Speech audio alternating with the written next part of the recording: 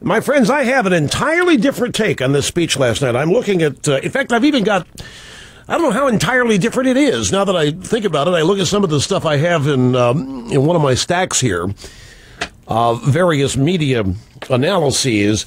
I think it's an incorrect thing to look at Obama's speech last night as a foreign policy speech. I think it's a mistake to look at it as a speech on Libya and the war or kinetic military activity. It didn't say war. I think it's the only proper way to look at this speech last night was as a campaign speech for 2012. This was a speech designed exclusively for domestic political consumption. This was not a speech about military policy. It was not a speech about foreign policy. It was a speech that Obama waited to give until he had a pretty good idea in his mind of the lay of the land. It was a speech that was given just like pretty much all of Obama's speeches. A speech in which he's jockeying for position. It's all about making him look good. The key to this speech last night was the President of the United States told a known coward, Muammar Gaddafi, that the world would be better off if he weren't part of it. Now, Obama made a great point about, we're not going to do this militarily. We're not going to send in troops, but we want him gone. And the rest of the world wants him gone. Excuse me. And I knew that I was right when I saw and heard Obama rip into both Bush, 43, and Clinton. When he starts talking about how long it took in Iraq, 8 years, which it actually didn't. This is where he's wrong. Regime change in Iraq took, what, a couple days? We got rid of Saddam Hussein within 2 days of moving in there. Much faster than Obama has gotten rid of Gaddafi. But Gaddafi, Obama wants to make it look like Gaddafi's going to go. It all hinges on Gaddafi quitting.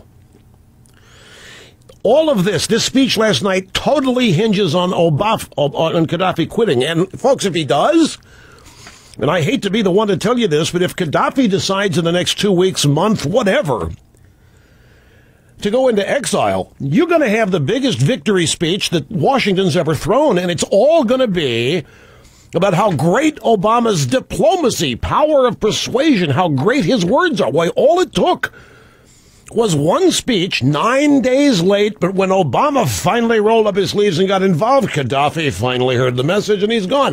It won't matter who replaces Gaddafi. Could be the Muslim Brotherhood, could be Osama bin Laden. It won't matter because it's going to take a while. And by the time that happens, it'll all be forgotten. By that time, whoever takes over Libya can be back to being blamed on Bush. No, I'm very serious about it. I got sick to my stomach watching this last night. I got sick to my stomach thinking about this last night. Because I, like you, I got caught up, and we could analyze it as a foreign policy, military, whatever speech. It was a disaster. In that regard, it was pathetic. It was incompetent. It lacked energy. Obama said a bunch of things that he doesn't believe. I almost thought he was about ready to start making a case for American exceptionalism. He said things for the first time last night he doesn't believe. He got really close to articulating the Bush doctrine, which everybody wants to be free, and wherever anybody wants to be free, we're going to go there and make it happen. He doesn't believe that.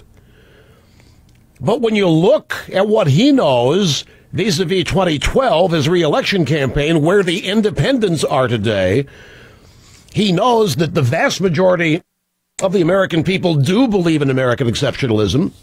He knows the vast majority of voters want an exceptional America. So he's pliable, very comfortable with making people think that he sees the world and the country the same way. If Gaddafi doesn't leave, 2 weeks, 2 months, if Gaddafi doesn't leave, well, no big deal, no real change. Obama can't look any worse than he does. But if Gaddafi decides to scram, and look at this story from the UK Independent, West willing to strike immunity deal with Gaddafi to end conflict. West, that would be us. Britain and other coalition countries would be prepared to allow Gaddafi to escape prosecution, be granted safe haven, as part of a deal to end the conflict in Libya. Publicly, David Cameron has called for Colonel Gaddafi to face an investigation by the International Criminal Court in The Hague, but privately, government officials suggest there's growing support for a deal which would allow Gaddafi immunity and the chance to live out his life in another country with some of his wealth. If that happens, folks, I want to warn you, you are going to see media orgasms like you haven't seen, not even in Grant Park on election night in 2008. Because you have no idea how desirous the American media is to be able to portray Obama as a kick-butt military leader.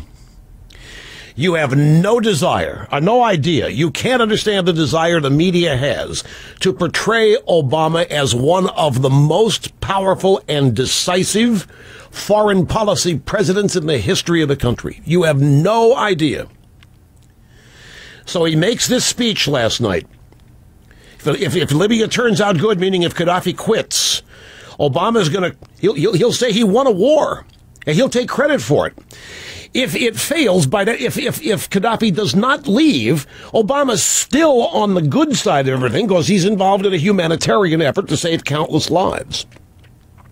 And it won't matter that Gaddafi retained power if he stays in power, because Obama's still on the side of decency and goodness and humanitarian things. So that's the way to look at this, through the prism of the 2012 re-election, not as a foreign policy speech, not as a military speech. It's a domestic speech. And he set himself up. I'm even wondering if perhaps, he's got this incredible ego. One of the things maybe that made him go on that vacation to Rio, he might have thought that simply with the threat that we would go in there, that Gaddafi would quit then. But I'm convinced, you can't talk me out of it, I'm convinced that this whole speech was nothing more than a campaign speech for 2012 to buck up Obama's 2012 foreign policy credentials and to set up a scenario where, if it happens, the word great, unique, special, forceful, whatever, could be applied to Obama. And look at the contrast that would be in practically every program here for the past week. What's the subject been? Incompetence, disinterest, lack of knowledge. I mean, he's been taking hits from everybody. What's the mission? How do we define victory? Why didn't he go to Congress? I mean, Obama's been taking hit after hit after hit from his own side, from the media, from us. And last night he makes it clear, the whole thing here, Gaddafi goes. If Gaddafi goes, what if Gaddafi's forces rout these guys and there's a humanitarian? Well, there is a potential for the downside here for Obama if Gaddafi's guys rout the rebels and humanitarian disasters continue to happen. That'll just ratchet up demand for a more strident, forceful military policy. And in which case, Obama's laid it out. We're a great country. We alone protect and stand for freedom. I mean, he's built himself an excuse for ratcheting it up, Mr. Sturdley. He's built himself an excuse for moving in a more forceful way if he has to. He didn't use the word war. He didn't talk about the rebels. He didn't talk about Congress. He did talk about NATO and the UN.